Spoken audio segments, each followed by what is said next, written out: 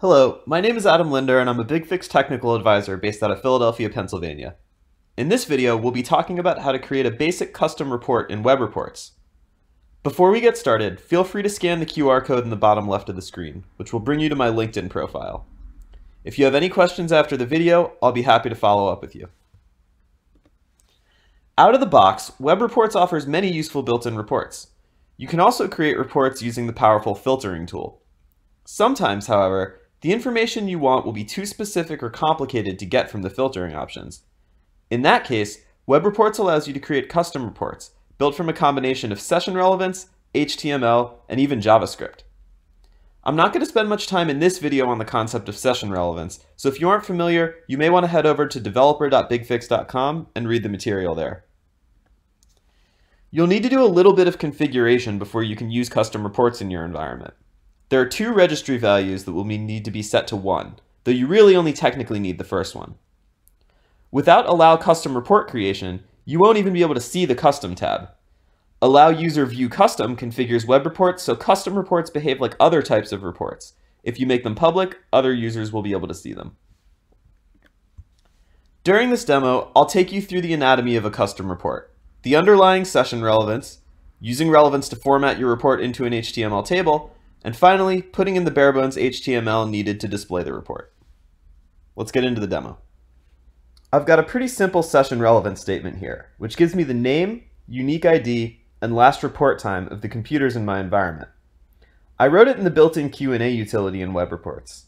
If you haven't seen it before, it's just like the Q&A utility that allows you to evaluate client relevance, only this works to evaluate session relevance against your BigFix environment. It isn't linked to from anywhere in Web Reports, but you can get to it by setting page equals Q&A in the URL.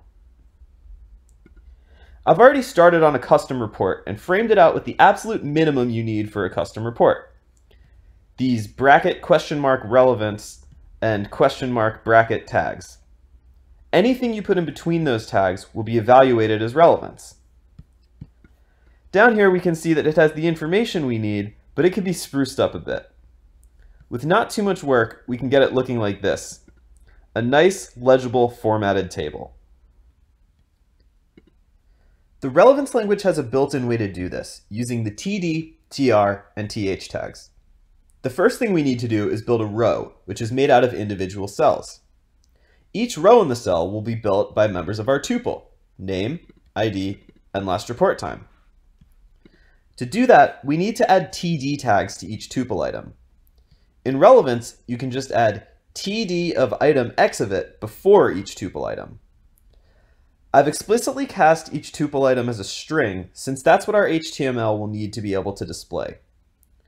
Notice also that we're separating the tuple items by ampersand rather than comma. That's because we actually want to break up the tuple and return one big giant mashed together blob of HTML. And as you can see, that's what we're starting to get. Each tuple item is encased in these TD tags, but we still have 6 individual answers per computer. Next, I'm going to add concatenation of TRs of to solve that problem. What this does is add a TR tag to the beginning of each row and to the end of each row to indicate that these are rows in our table. Now you can see that we have a TR tag, then that first answer from above, and then a closing TR tag. Now we have one big blob of text rather than 6 individual answers. Finally, let's add some headers. We're going to repeat the process we followed before, only this time we'll create a table row out of table headers rather than table data. By adding TR of concatenation of, TH of, and then the 3 headings that we care about, computer name, computer ID, and last report time, then connecting it to our original statement, we now have a finished piece of HTML that we built solely using relevance. Let's plug it into our original report.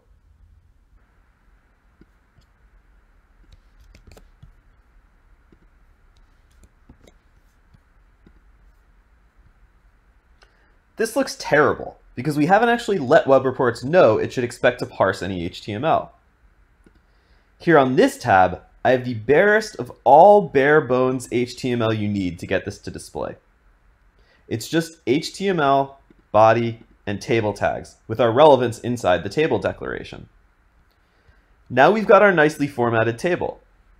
From here, you can add in as much HTML formatting as you like. You could make the computer name row red, you could add some custom JavaScript to make the columns sortable by clicking their headers, and some people have even done work around creating custom charts using external libraries, but all of that's outside of the scope of this video. That's our video introducing how to make a basic custom web report. This slide has links to additional resources. If you poke around the BigFix forum, you'll be able to find examples of more advanced custom reports users have made. Thanks for watching.